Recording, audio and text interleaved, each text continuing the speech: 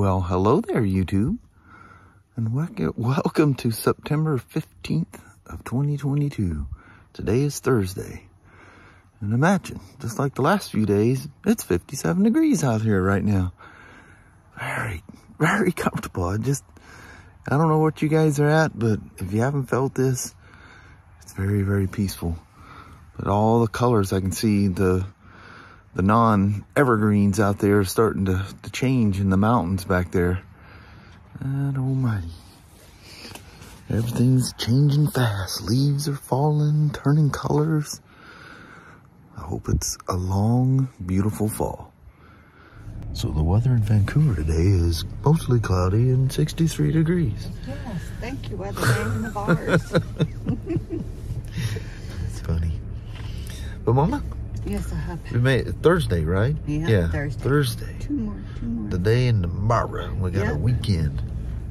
Well, Mama, let's go bust out this Thursday. All right, sounds All like right. a plan. Have a wonderful day. You too. Love you. See you. Bye. Love you. Bye-bye now. So this is a 2015 RTS. And about 23,000 miles roughly. I've known this gal. She's had it since new. And she was on a ride, and she says the steering became really, really stiff. So it was not my job and not assigned to me, but I took her for a quick ride around the block, and I mean the alignment is a mile off. So we did an alignment on this thing years ago. I see no signs that anything's been hit or damaged. It's weird that the steering or the alignment is that far off. I mean, you have to fight it. It wants to turn right the whole time you're riding it. So I see no damage nowhere. Nothing's tweaked. I mean, no dings in the wheels, no scratches in the wheels, nothing on the tires indicating anything was hit or bumped. I mean, the thing is flawless. But so anyway, we're doing an alignment on it because we need to get the alignment straight. You know, the steering does seem stiff, but the alignment can be off enough. Well, it was upstairs, you know, in the other area, and so I bring the thing down. I'm like, man, that is crazy stiff. So with it sitting here, I've got it jacked up off the ground. Goes back and forth perfectly smooth. If I fire it up and get the DPS running, the DPS fights me. It's actually working against me. There's the service advisor. I got to explain this to him. Got the O2 sensor in for the Sportster. That's pretty cool. But anyway, poor gal's going to need a DPS. That's really weird. I was just talking to the tech that was working on this thing. He goes, you know, the first time I rode it, it felt really stiff. He goes, and then, you know, I just rode it through the parking lot. I didn't have a helmet or anything on. So he goes, a couple hours later, I was finishing up on something else, put my helmet on, take it for a ride. I go down SR 500 out here. And he goes, the thing felt fine. The alignment was janky. I knew it needed alignment, and the tires are wearing funny. And anyway, he comes back, and the service advisor goes, hey, can you ride this Spyder? It tells me the story about it. And then I realize I know this gal. I've known her for years. I mean, yeah, way back. 2010, 2011, somewhere in there. But anyway, so I realize who it is. I go, well, heck, I'll take it for a ride. And I think I took you guys. I don't know. I might have did too many recordings and kicked it out or something. But yeah, other than definitely feeling like it needs an alignment. And tires, when the tires wear funny, then they handle funny too. So when I grabbed it to bring it down here to do the alignment, to do that first so he can do the tires and belt later. Today, when he gets to that, I fire the thing up in the back lot, and I come down the hill, and it feels like I'm driving an old 77 Chevy pickup truck with the power steering out in it. I'm like, whoa, something's way wrong. Yeah, it's the DPS.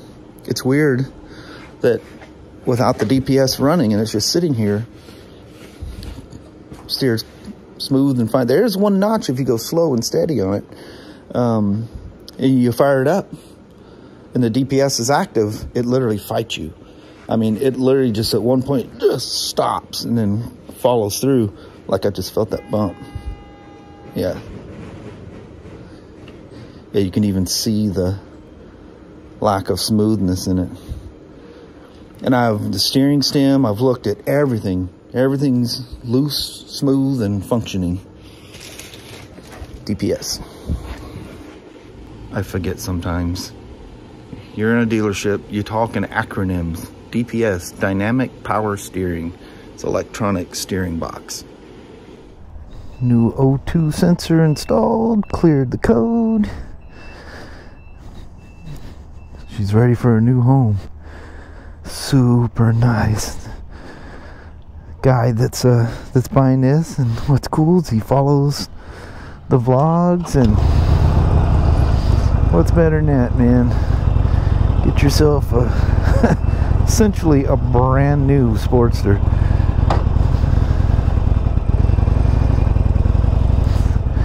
You could tell it was running funky with that front O2 sensor. They'll default to a rich mode when it doesn't see a sensor like that. And you could tell when it first started up, she was it wasn't quite sure what to think of suddenly having an O2 sensor that's functioning as it should. Whoa, wait till I get past there, buddy. That delivery guy says, I'm gonna get you, Smoak. I was gonna get you. Oh, yeah, look at that parking lot. Remember I was telling you guys about that yet? Oh, I gotta wait the full wait, too. I was telling you about they were working on it yesterday. Oh, heck yeah. Yeah. She's all shiny and new. But yeah, I love this thing. Every time I ride this thing, I'm like, dang, I really like it. I'm not big into the mid bars and stuff on it, but I don't think I would literally touch anything on this thing. It'd be just like my Slim and everything else. Just ride it. That's the way Harley built it. That's the way I'm going to leave it.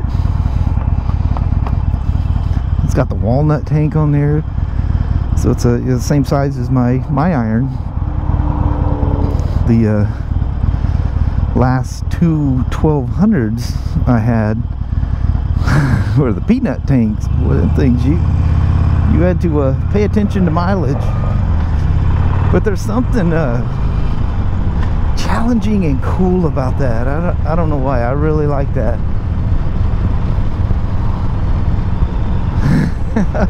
All the gas stops just going to work. It's cool though. Couldn't let go of the clutch to wave at you, buddy. Hope you realize my whoa, what's the temperature out here? It's got a bite to it. Look at this thing.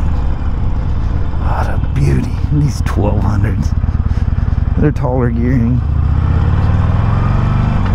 It's the perfect, like I've said I don't know how many times, is if you had the first gear of the it's just the ratio in the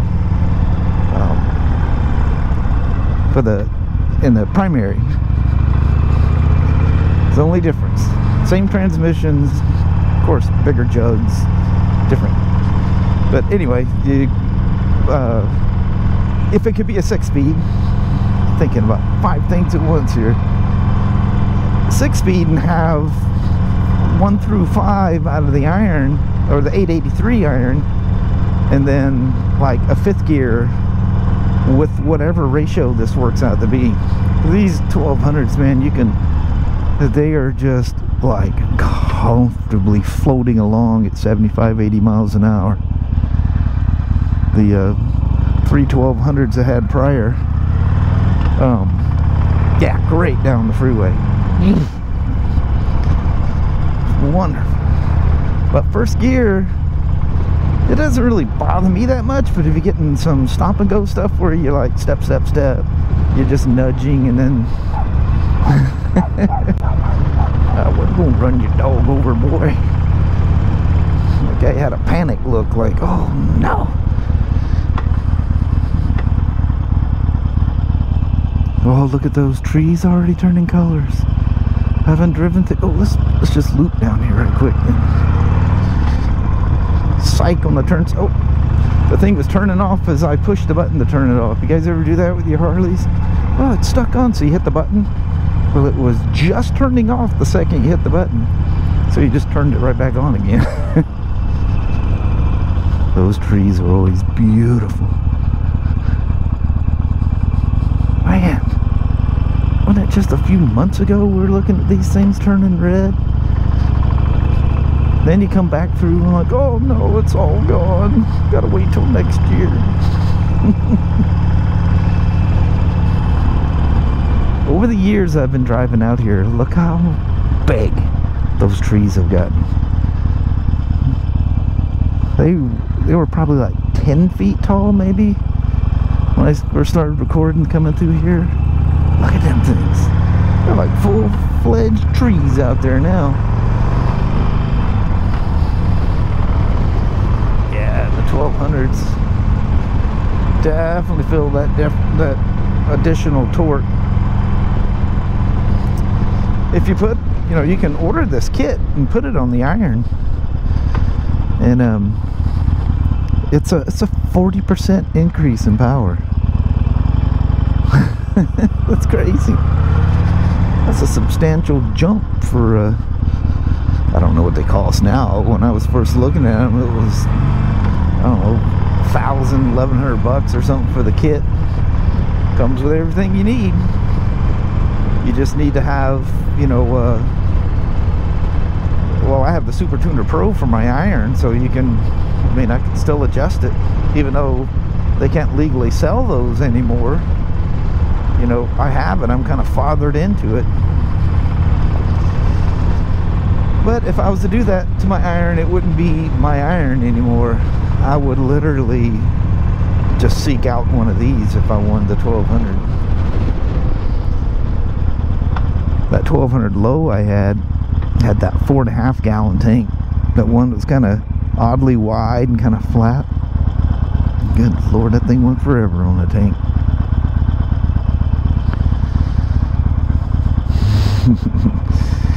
A lovely little shake when the idle. Isn't that nice? Can you guys even detect that?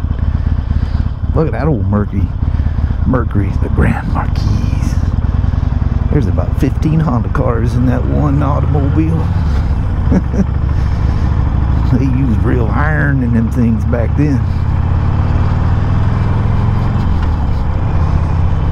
Let's loop her down the back alley. I was just going to make this super short, but this one's got the same tires. In fact, that's where I got the idea for the tires for my iron. I like these. I didn't put these on the other tech. He did. I like these so much, I did some research on them and went, yep, that's the ones I'm gonna get.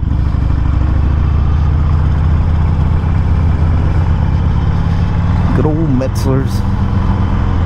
Speaking of the camera, not knowing if it was recorded, that's my own fault. I have it set the timeout after a while to help save battery. But the my Hero 11 Black GoPro will be here on Monday. Looking forward to the all new camera. Like, he's so busy he don't even know I'm going by. He's a working man.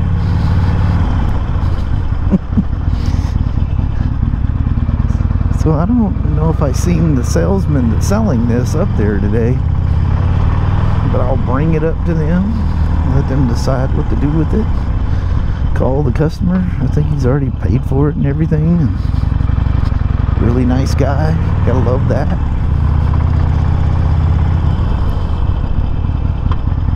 So something got spilt out here on the road. I don't know what from, but I'm afraid it might be oil or something. Dude, that looks like oil. Whatever it is, it's not going to be good for a motorcycle. Let's see if we can get one of our guys to go out there and throw some Speedy Dry on the ground or something.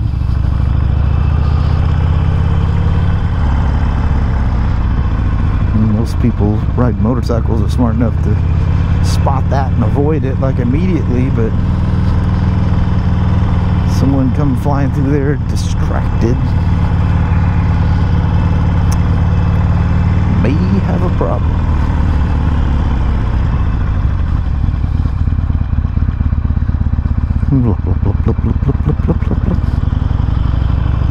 Lovely, lovely Sportsters.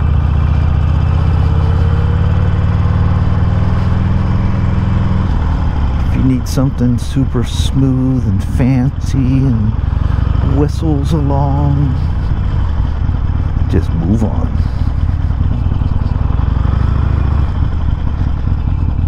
Well, it shakes a little bit. I don't know if I like that. Go away. Trust me, you don't deserve it. You know what never gets traded in, it seems like? Other than the Harley shop, because they're buying a bigger bike because they're riding two up and they want to take longer trips, and then fell in love with Harleys and I need the next one up. You never see Sportsters get traded in. We have a lot of them here, but we buy them at auction, and you never know the backstory of why it's there. Did it get repoed? You know, what's the deal? Bye, little Sportster. I've been missing you sitting down in my little area.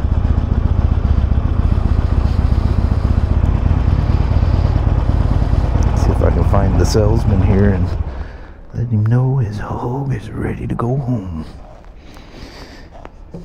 The side stands right where my iron is too. Love you, old gal.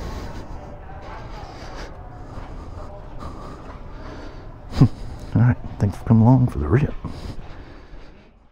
Well, hello there, YouTube. Trip home was safe and sound, although it's all cloudy out here. Noticeably cloudy. It was very cloudy. Yeah, but very comfortable. Mm-hmm. Not too many crazy people. There was hardly any today.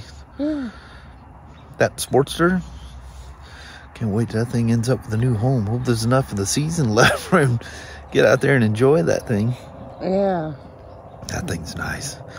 That's a nice Sportster. She's gonna go to a happy home. Cool bike to a cool person. That's nice. nice. I'm assuming he's a cool guy. Super nice for the short period I got to meet him. I'm sure I'll be seeing them pretty soon when they come to roll that thing out.